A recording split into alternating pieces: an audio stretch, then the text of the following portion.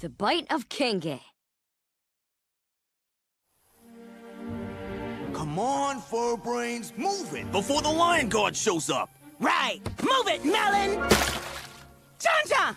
This melon's got water inside it! They all do, Furbrain. That's why we're taking them. Really? Ooh, good. I'm thirsty.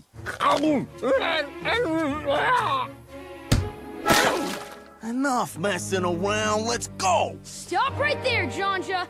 Those melons are for the elephants. Oh, are they? Oh, well, don't worry, Kion. We'll bring them right back. After we drink all their water. Move it, fellas.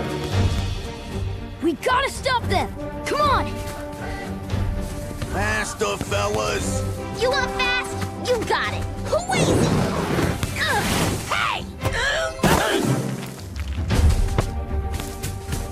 That's one. Give back that melon, Tongu. I stole it fair and square. There's nothing fair about stealing. Bunga! We got a loose one! Sukazama! That's two.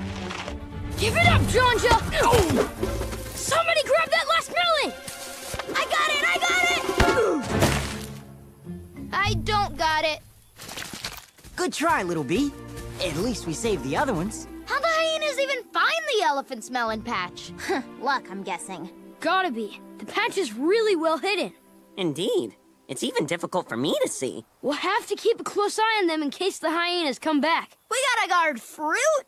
The melons help give the elephants the water they need to make it through the dry season. Common knowledge, really. It's all part of the circle of life, and defending it is our job.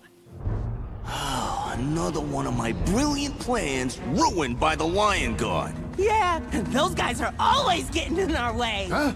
No! Speaking of getting in our way... Excuse me? Watch your step. Enough! Hi, Scar. What happened this time? We stumbled onto some Takiti melons and was gonna take them. But then the Lion Guard stumbled onto us, and, Takiti melons. Ah, yes. Did you know they got water inside them? Yes, precious water.